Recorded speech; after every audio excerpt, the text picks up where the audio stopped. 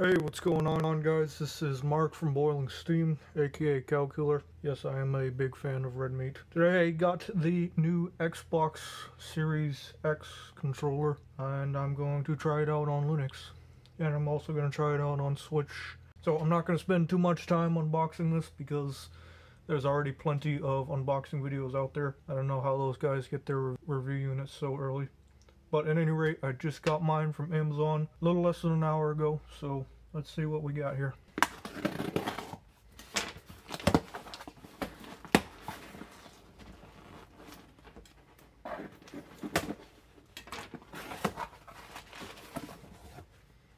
Oh yeah, guy. So we got a shock blue Xbox controller. Looks like it's just Xbox. They don't give it a Series X or Series S name, just Xbox, I guess. I wish I had known it would have been white on the back, because then I would have just gotten the white by itself. And the blue, for some reason, was $5 more expensive. And I only ended up saving about $5 from the DualSense controller. We got our side here. Shock blue. It's not in the best packaging. Xbox Series X. Looks like it works on Xbox One, Windows 10, Android. Oh, it has iOS too. This will probably work on the Switch. I will give that a quick test. And it's more than likely going to work on Linux as well. I don't expect anything to go wrong on Linux, since it's very similar to the Xbox One controller, which unfortunately I don't have a controller to compare that with. Alright, let's get to unboxing this.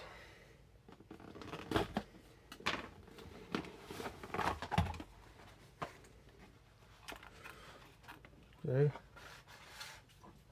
Oh yeah, guy. It feels pretty light. It's definitely lighter than the DualSense.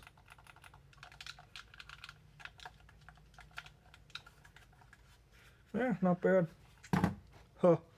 And look at this. It's still using the AA batteries from the Xbox One.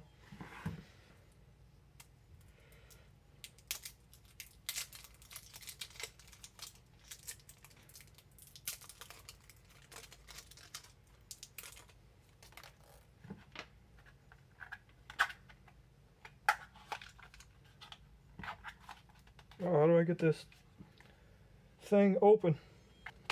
Oh, there we go. Alright. And then plus goes right here. So, as far as differences go with the Xbox One controller, it has a hybrid, quote, hybrid D-pad, which I don't really know what that means. I was reading an article from IGN that said that it feels a little deeper than the D-pad on the Xbox One, so your finger can go in a little further. I mean, it's pretty small for my thumb. And speaking of small, the engineers at Microsoft have somehow managed to fit this into smaller hands by rounding off the triggers, I guess. And the triggers have this sort of padding to it. I don't know if you can see that, but they got some padding here on the triggers.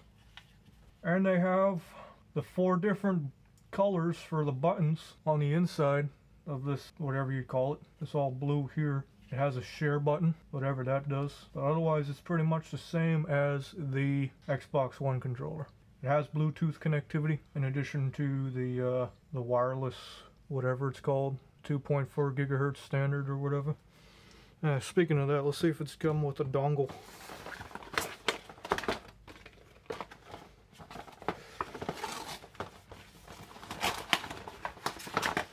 Oh, turn this thing apart. I hope you didn't see that code. That is a Game Pass for 2 weeks. I don't know how that's going to work on Linux. So we got a little manual here. Pretty simple. You put the batteries in. It works on Xbox, the phone, the laptop. Looks like you can press the receiving button for 3 seconds to pair it through Bluetooth, and that's pretty much it. So there you have it. So it doesn't look like it comes with a dongle. I don't know how this feels. It's definitely got a clickiness to it. I don't know if that's a good thing or not. So yeah, let's go ahead and test this thing on Switch first, see if that works on Switch.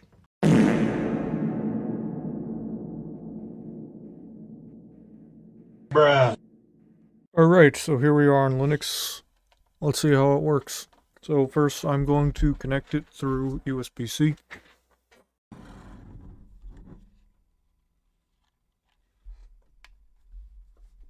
Oh, and the vibration was there.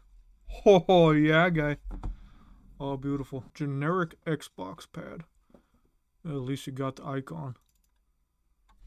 Let's test these guys out. Trigger, the analog sticks seem to be working just fine. Triggers. Oh, yes. Triggers are working good. Oh, nothing for the share button. Everything else seems to be okay. And I forgot to mention, this controller has got some sort of proprietary connection for whatever that does, and a 3.5mm headphone jack, and USB-C for connectivity. I just wanted to test real quick to see if the vibration works. It looks like it does. So let's just go to motor here and select a couple of these. Maybe they're not supposed to select all of them. How about just sign? Yes, there it is. Cool, cool, cool. Okay, two signs won't make a rumble. Okay, square's working. How about triangle? Oh yes, I think they're all the same. Now that one's a little less of a rumble. Okay, so vibration is working.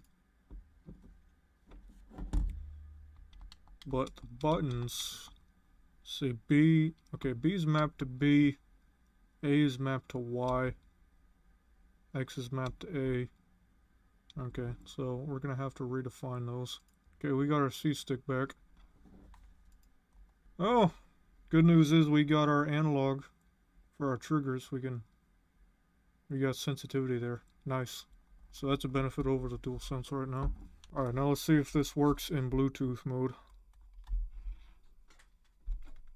Okay, so we got slowly flashing, means I guess it's trying to connect. And then if we hold this receiving button down for 3 seconds, then it'll go faster. Alright, so let's go to Bluetooth. Let's search for a device. There it is. Let's go ahead and pair that. And then connect. Sometimes it's working, sometimes it's not. What's going on here? Okay, now it says Xbox wireless controller. Now let's go to sim big picture mode here. Okay, we got Xbox style buttons. Generic gamepad. Xbox. I don't think we need to do that. Oh, let's try SpongeBob. Yep, looks like the controls are working just fine in SpongeBob.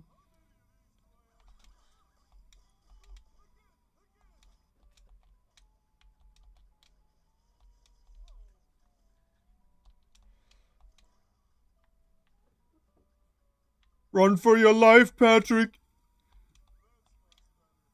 Alright, so good news here is we don't have to redefine the controls. There's another game we can try out. Maybe Grounded.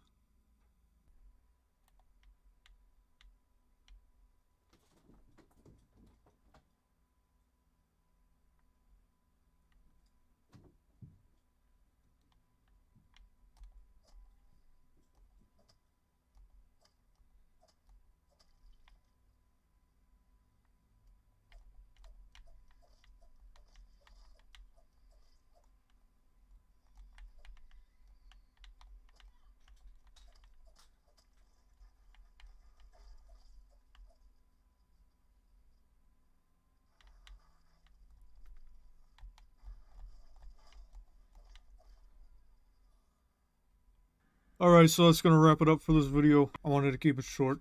I'm definitely going to need some more time with this. I'm really surprised that the Bluetooth was not working out of the box.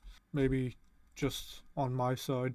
Let me know what you guys think. Are you guys able to use Bluetooth? Have you gotten this Xbox controller yet? What do you think of it? And what are your thoughts on it?